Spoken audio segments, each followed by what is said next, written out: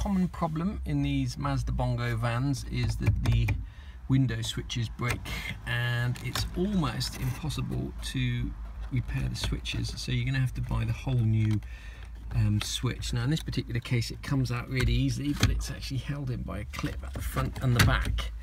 The clip I've bought arrived today. I bought it from China directly. It cost me £10 via eBay, which is considerably cheaper than other sources, but I bought it on the 10th of September and it's now the 25th or 6th of September, so don't expect a fast delivery if you buy stuff from China. So that we're going to just take this switch out now, and it just unplugs really easily.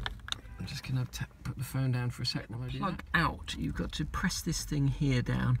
If you don't press that thing down, you'll be using an awful lot of strength and getting nowhere fast. So remember to press that down when you get the plug out. Put the new unit in, and the new unit doesn't come with the outside casing, so you're just going to have to take the outside casing off. It's only held on by 2 screws, but just before we do that, I'm going to see if it actually works. So, whoops. So let's just test it with the engine running. There you go, we got working windows again. Let's test that one. Beautiful. So I'm now just going to take the casing off the other one, put it back on, drop it in, drop it on. Let's try the windows again. Perfect. Bring it nicely.